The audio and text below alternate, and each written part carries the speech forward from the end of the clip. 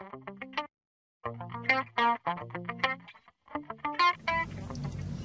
guys, welcome to Facts and Action YouTube channel. Today I'm gonna talk about some of useful websites. If you have decided to buy second-hand or third-party phones, so these websites can be very useful for you. So these websites will give you information about any phone, information like clean ASN or financed, iCloud, activation lock status, blacklisted or stolen phones, etc. The websites which are useful are imedata.net, swapa.com, icloud.com, and checkcoverage.apple.com. So first let's check this one, imedata.net. I will try one iPhone. So I got that iPhone IMEI number. So all you have to enter IMEI number here, 0134280026298820, and click on check. So wait a few seconds and it will give you information about the phone, model, brand, and SIM lock carrier, etc. So first we want to check SIM lock carrier. So click on free check now, wait a few seconds, and it will give you information about the phone. And Find My iPhone is also on this device.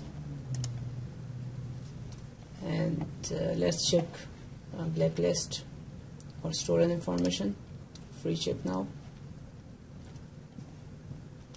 IMEI data database is clean totally, and it can be used with AT&T in USA, whereas the network can also be used with this.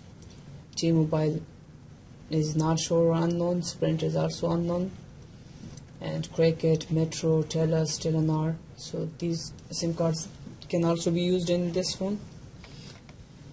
So now let's check the same IMEI and swapa.com. Copy this, come to Swapa. Actually Swapa will give you less information than imedata.net. Let's check here. Wait a few seconds and it will process and check the database. Okay, that blacklisted, it's not indicated, so it's clear. Activation status is also clean and clear. So you can activate this device with any SIM card. And let's check the same IMEI number and activation lock website. So this is for iPhone users. For example, I want to check and see that activation lock status is on this iPhone or not. And now let's see. And click continue.